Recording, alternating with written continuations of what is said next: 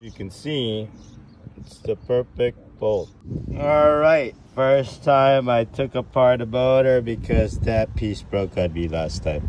So we gotta take that part out, and yeah, I gotta take that out. So I might have to remove the, yeah. All right, so we gotta mark her up, and I think that's what we gotta do first. Take this out.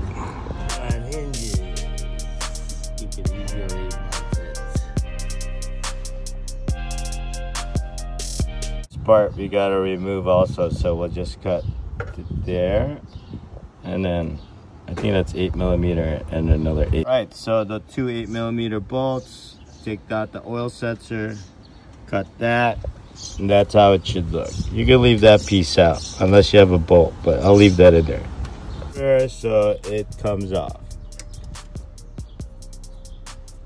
All right, we gotta disassemble this part. Okay, part of the issue is that there is a washer that goes in there, as well as this stupid plastic nipple that caps that off. Now, most of the time, the Predators, this will break off, as I realize, and that will basically grind up in there and mess up your gears. So if you have a hard time pulling your Predator, that's probably the issue if you haven't removed the governor. This part you got to take out, and this washer, and then we're gonna chisel this piece out. I'm not gonna go to the flywheel and take it out that way, but this is how I'm gonna do it. So peace. All right, I'm gonna use a chisel to chisel that out with a 5-pound hammer. Wear safety glasses, and I got this at the Harbor Freight. You get a whole kit. It's a bit useful. So I pretty much smashed it to pieces. Now I just gotta surgically remove each piece. So make sure every shard of plastic you take out. Okay, you gotta take out all the pins. There's 2 of them.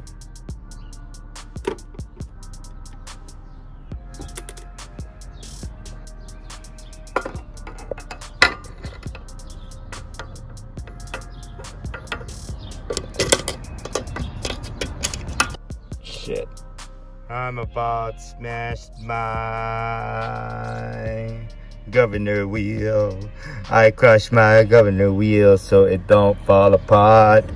I gotta take her apart so I could make her run like, yeah buddy. So you gotta take out all of these pieces.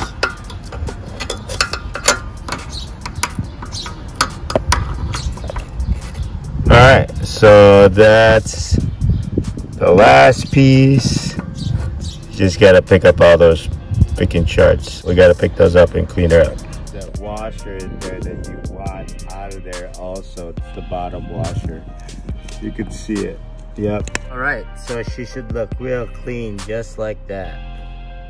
And while you're here, you should really tighten these 2 bolts out, because they come loose out of the factory. So if you're opening up your motor, I suggest highly to go do that.